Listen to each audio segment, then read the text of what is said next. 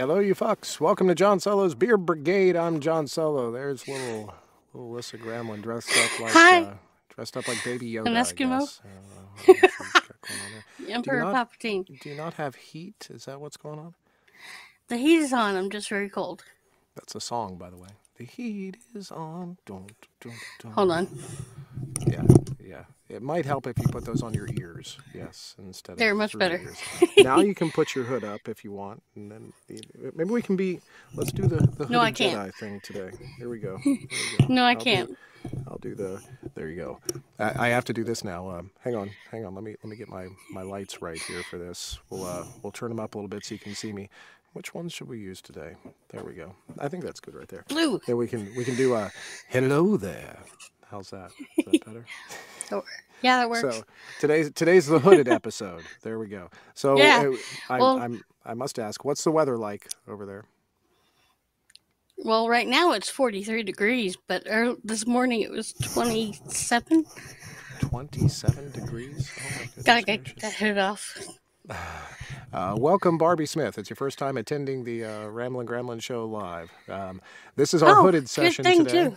Yeah, It's also our 1-year anniversary session too. Is it? I did not know that. Yes, it is. Congratulations! I know you don't celebrate anniversaries, except for your own, because Jody would be mad. I'm attempting to learn, okay? I now celebrate my wedding anniversary, and I also celebrate my sobriety anniversary. So there's two that I celebrate. Other than that, I don't give a damn. But am I supposed to get you something in silver or gold or something, or I don't know, myrrh? Paper, I think, is 1 year. Paper? Which you don't do. I should have maybe sent you some zigzags, I guess. I'm not sure. Well, we've got a... Well, no, I'm layered right now, so... You're layered right now? Because I'm cold. Yeah, so I've got fuzzy slippers, fuzzy socks. Look at you go. Look at you. Sweatpants, a long sleeve shirt, and a hoodie. Oh, and you're still cold, huh? Yes. Wow, look at that. Maybe you need to do something. Have you ever tried Long Johns? Have you ever experienced those before? Other than, I'm not talking about the donut. No. They're an amazing thing because you see, if your body is cold, what happens is, and this is science here, kids, what happens is your body sucks in all the blood to the core because it's going to try and keep your internal organs warm, okay? So if your body's cold, that means your extremities are going to get less blood as a result because your body's sucking in all the blood into your core, into your stomach, and around all your internal organs, and that's when it's going to try and warm first to keep you alive. So the idea is that you get some Long Johns and a pair of pants and a shirt, and that keeps your core warm, which then allows your blood flow to go out to your extremities so you don't have like cold hands and cold feet and shit. Does that make sense? Mm-hmm. Yeah, it does. Yeah? So have you ever owned, Florida girl, a pair of Long Johns in your life? Never, huh? Nope. Wow. Okay. Well, have you ever considered perhaps owning a pair of Long Johns? No, not now. You're cold, but fuck all them Long Johns thing. What is I feel that we're talking about something like kale or something like that right now. What is your aversion to owning some Long Johns? Aversion means you don't want to. What's your... I know what aversion means. I'm just making sure. Just never had the desire to wear them. Right. So what we need to do, this is a Venn diagram. Are you familiar with Venn diagrams? Do you know what those are? No. Okay. So a Venn diagram is you have two things and somewhere they join in the middle. Okay. So what we've got over here is Lissa's cold. And what we've got over here are Long Johns. What we need to do is get the Venn diagram to meet in the middle, right? Somewhere in the middle. This needs to happen right here. So I think what we need to do is for you to realize that I don't want to be cold, which I think you do. I think you're on the same picture. And then we need to get Long Johns will warm me up. We need to get Long Johns warm me up. So will warm clothes. Just to clarify here, because maybe I'm not communicating clearly. Long Johns are clothes. Now, do you understand that one? Long Johns are clothes. Yeah. Excellent. So, warm clothes, you're correct. Those will warm you up. Long Johns are clothes. And, in fact, they're the warmest clothes you can get. We need to get you layered here. So, maybe somebody in the crowd, I know quite a few of us have We all have Lissa's address. Who doesn't have Lissa's address? We could maybe get together and send Lissa some long johns. What do y'all think? You think it's a good idea? I think it's a good idea. We sent her socks last year, and she's actually wearing them. Yeah. I wear them often. You and Cheryl both. Cool. So now all we got to do is get you some long johns. We can do that. So let's get into. I'm sorry for the distraction there, but I'm easily distracted. No, it's all right. I was going to talk about the books I have back there. Wait, what do you got going back there next to the enema machine? Well, I've got the Upending Tad series book, and then the two Dungeon Black duology books, along with a picture of Greg on the wall. You have a picture of Greg Tremblay on your wall? Yes. Well, he signed one, and he gave it to me, so I put it on the wall. Nobody else did that. Wow. You know, this harkens back to the days of... Did you have, like, New Kids on the Block on your wall? Yes, I did. Yeah, I kind of figured you did. This harkens back to that. So, Greg, if you're watching this, if you ever run into this, you are now the New Kids on the Block. Wow. Okay. Let's get into some releases here. Yeah, let's do that. Excellent. Here, the first one we have this week is Paradise Lost, Lost Book 1 by C.J. Bishop, narrated by Greg Stance. That'd be Craig Stance, but it's close enough. Yeah, yeah, I fixed it. That one came out on the 10th. And speaking of the new Kids on the Block, The Christmas Leap, Festive Fakes by Kira Andrews, narrated by Greg Boudreau.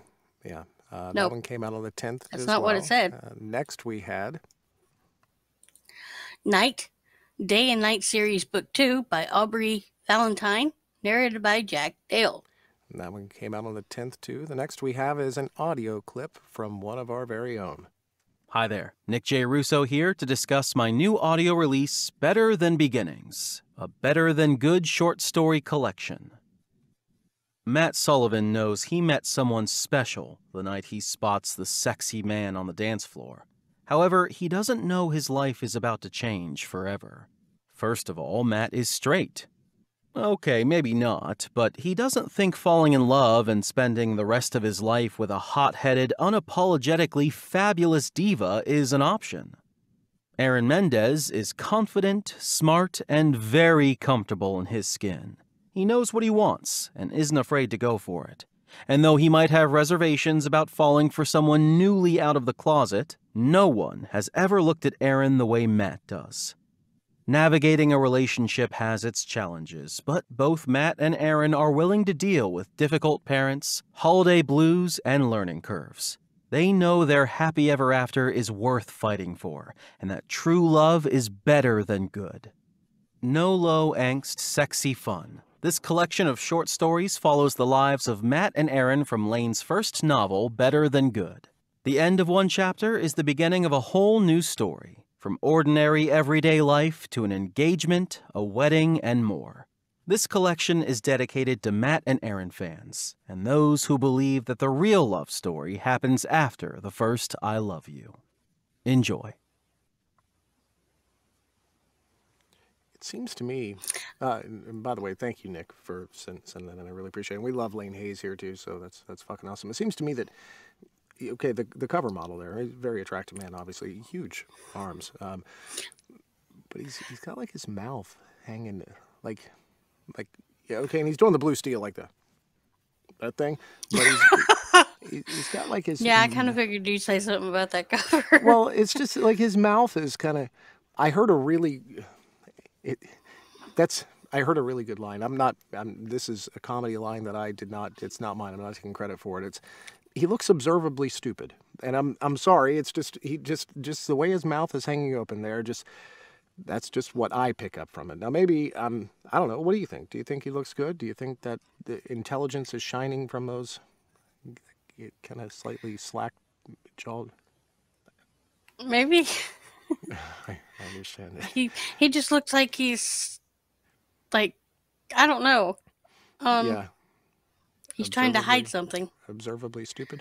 And by the way, Betty just said at least his armpits are covered, which is fantastic. He's a good-looking man.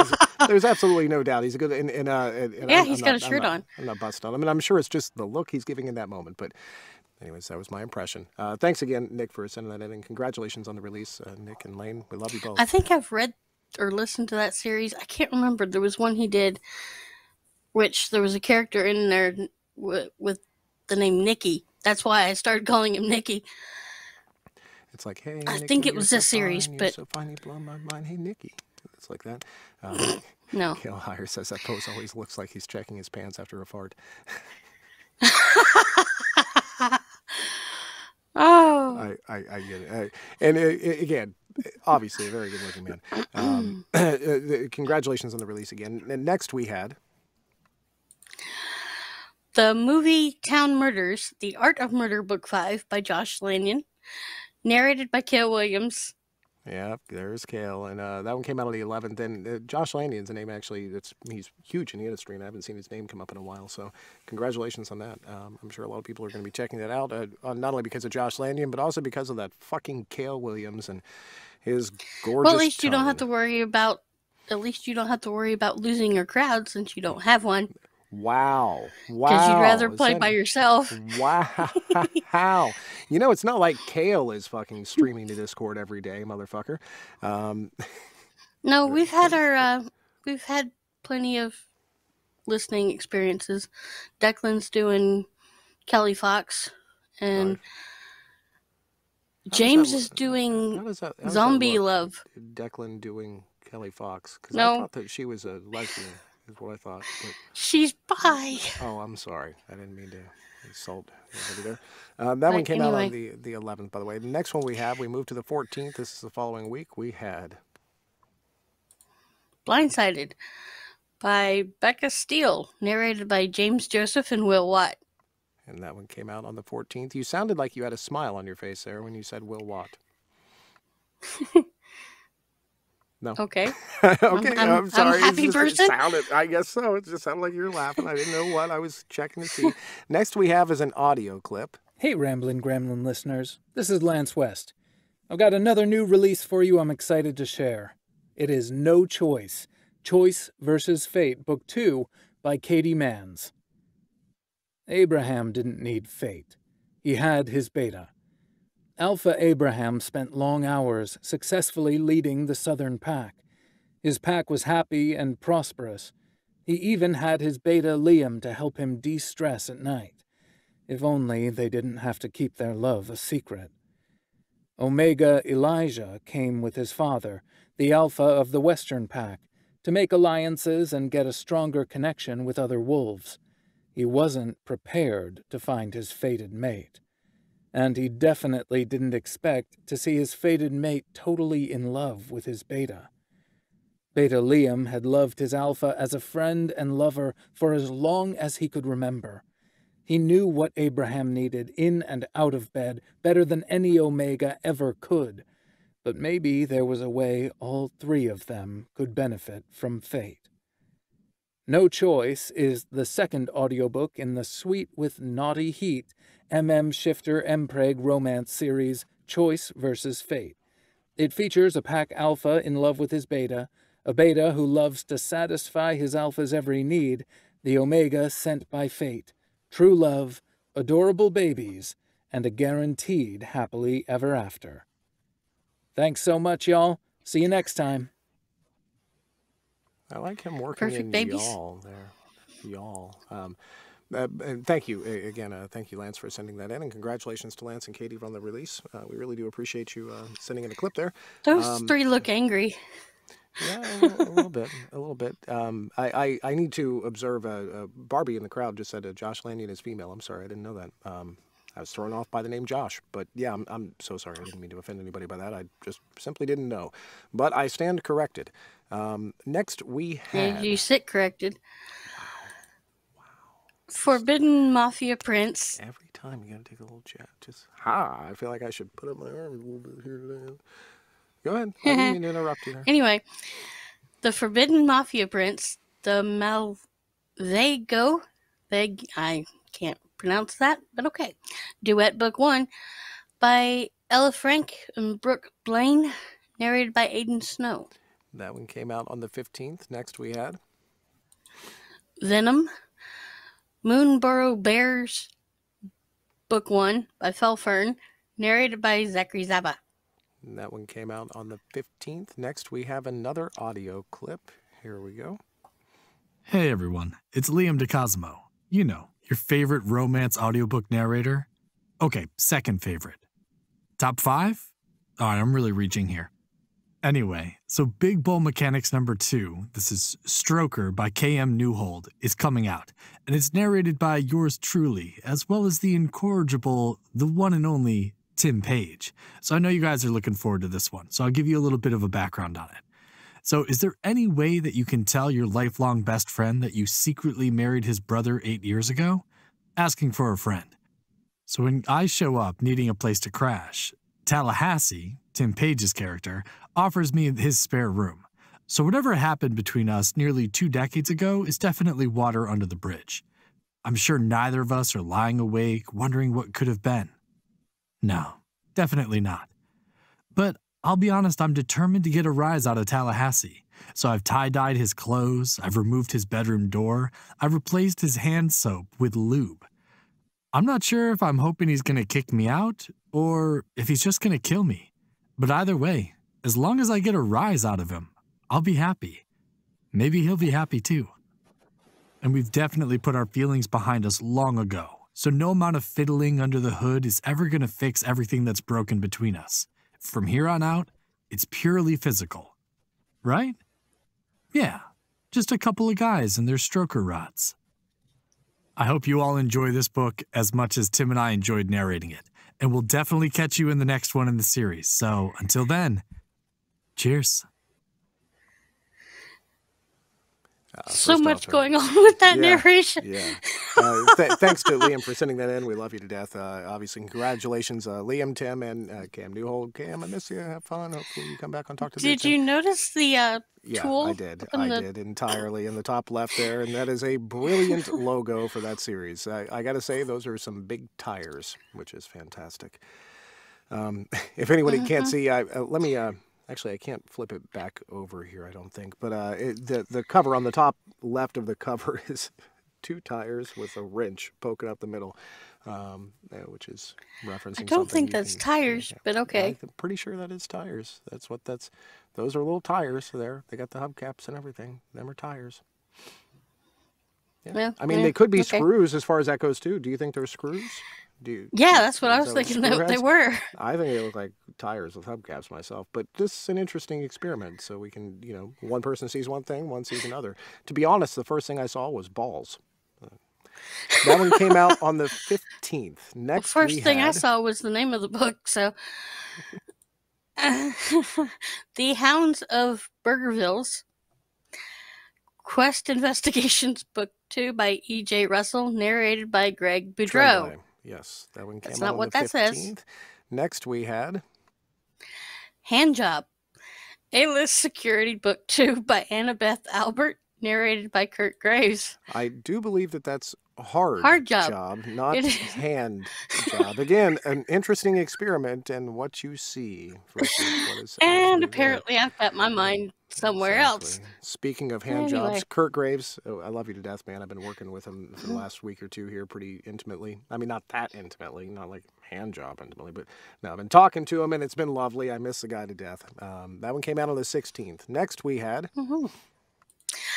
Learning Curve, Life Lessons, Book 4 by Kaji Harper. Oh my God, I can't speak today. Narrated by J.F. Harding. And that one came out on the 16th. Next we had Last Chance, Kip O'Connor, MM Mystery, Book 3 by S.C. Wynn. Narrated by James Woodridge. And that one came out on the 16th. And that man's last name implies that he is rich in wood, which is pretty impressive. Now, to what everyone was waiting for all week long, what we want to hear is, what did you listen to this week? Here we go. Well, these were comfort listens because I couldn't get into anything else. And This was a bullet breaker. I've listened to this several times before, but after the book Hangover, Cora put me in that I would do some comfort listens, and since I haven't reviewed this one on here and I didn't want to listen to anything new, I would go with Lucy Lennox. Basically, I found this series after I listened to Upending Tad years ago, and I love this series. I love the whole Marion family. Aunt Tilly is just like Aunt Rosie in a way.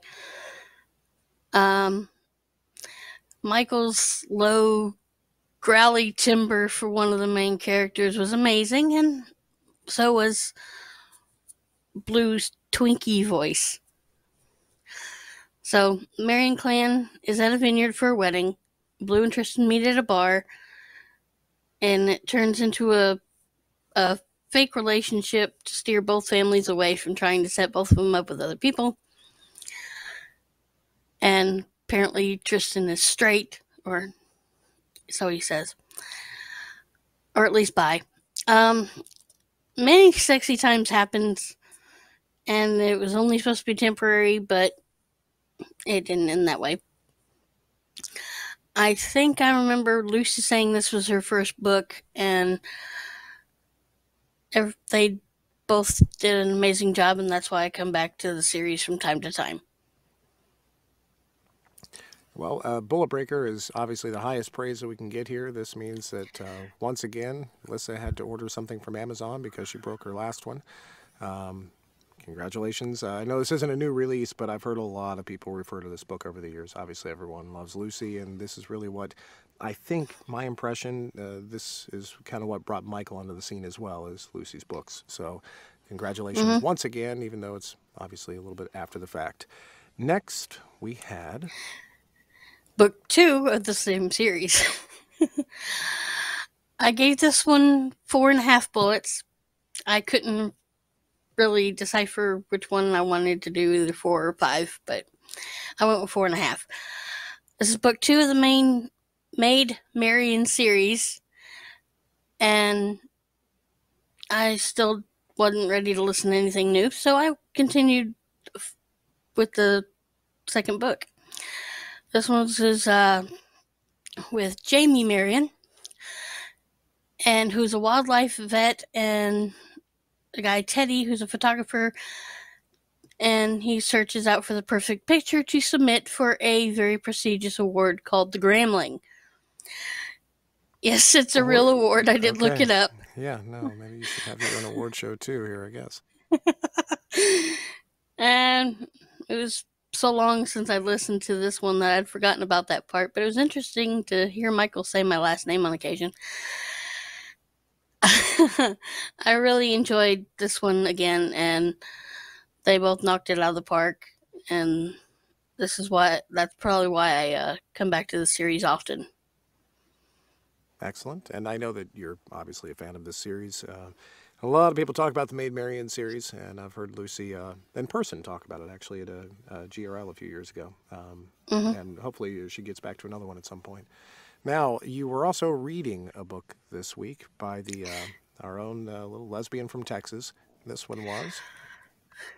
This one was Unwrapping Christmas. This was an arc I got from Kelly. It's a novella. It comes out on the 23rd of this month. I absolutely loved it. I loved going back to the Rebel Sky Ranch.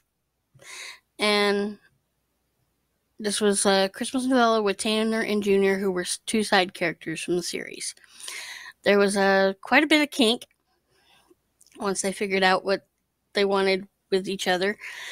And it was sexy as hell. Can't wait to see what else she comes up with the series. And oh yeah, this was a Bullet Breaker. Hey-o, look at that. Cool. And congratulations. We love Kelly Fox today. Kelly, I miss you. I really do. Come back. I think that's it. Thank you for putting. Yeah, that was it. It was a short week for releases too. So. Yeah, it's all good. I'm sure we've got some more Christmas stuff coming up here very, very soon. Thanks to You've got at least 3 coming up. well, yeah, I know, and more, a lot more coming your way. Although I've been working some publisher projects here, I kind of bounced back into another podium project. I started a Roe Horvat project, an indie project, and I jumped back over to a podium project because I'm a few days behind on a deadline for them, and now I'm going to be jumping back over to Roe tomorrow. So, but thank you to everybody for the narrators. I think we had Lance, we had Nick, and we had Liam. Everybody send in samples. Thank you so much for doing that. Congratulations on the release to everyone. Sorry about the late start time today. That was my fault. I had to reschedule a workout, and I wasn't going to skip my workout, so that's what I did. Yeah, last week was my fault, and this week it's, well, you. It was definitely me this week. Love you all to death. Enjoy yourselves. Have fun. Barbie, I hope you come back and watch us live again next week. If you're watching this on YouTube, please hit the like button. Have fun. Good luck. Wave bye to the camera.